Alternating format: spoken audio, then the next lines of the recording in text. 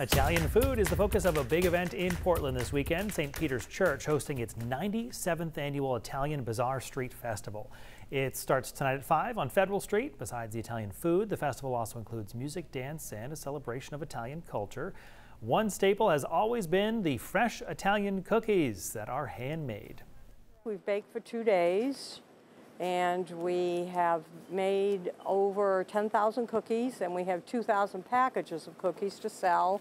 We have a lemon drop cookie, we have the anise drop cookie, and then we have a filled cookie with the anise flavoring in it, but it has chocolate chips, walnuts, and cherries and grape preserve in it. To carry on the tradition that our grandparents did here, most of us been in the parish a long time, and if not, everybody has family that's been in the parish for a long time.